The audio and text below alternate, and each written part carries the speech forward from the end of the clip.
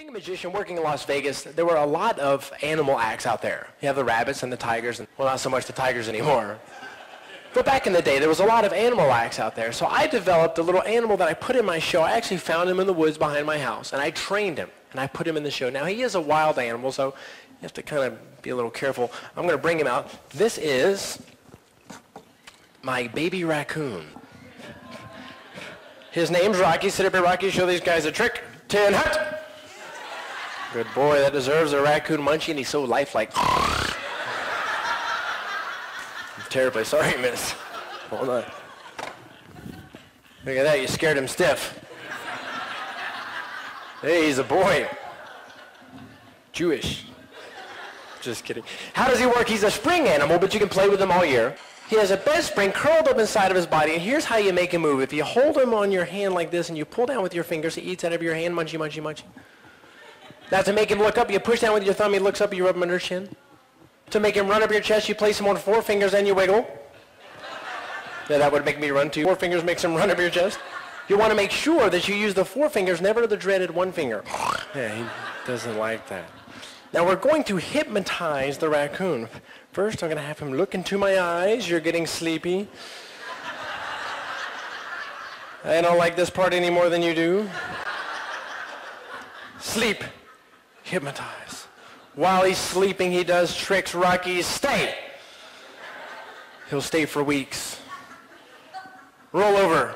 Oh, another great trick. He's having past life regression. He thinks he's Tonto the Indian. Hiya, hiya, hiya, hiya, hiya. He does an impression of famous painter Vincent van Gogh. For the younger crowd, Evander Holyfield. He does Brooke Shields, Tom Selleck, Abe Lincoln, an Italian opera singer. Oh. He does Olympic high diver Greg Louganis. Oh.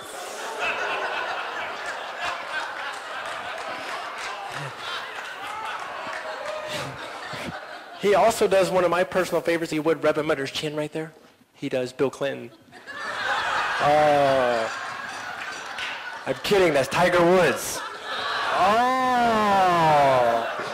But a true story. I saved the best for last. One time I was in Chicago. I went to Morton's of Chicago, very fancy restaurant.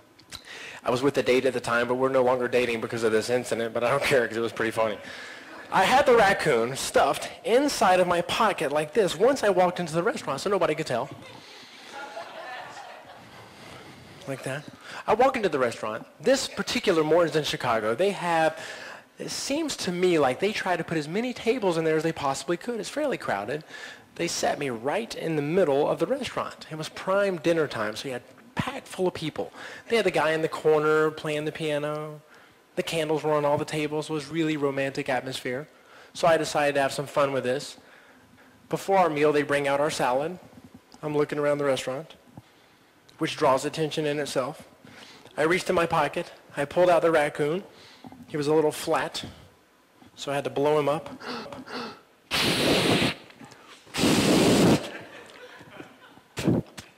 Then I start feeding him right out of my salad plate. Some lettuce.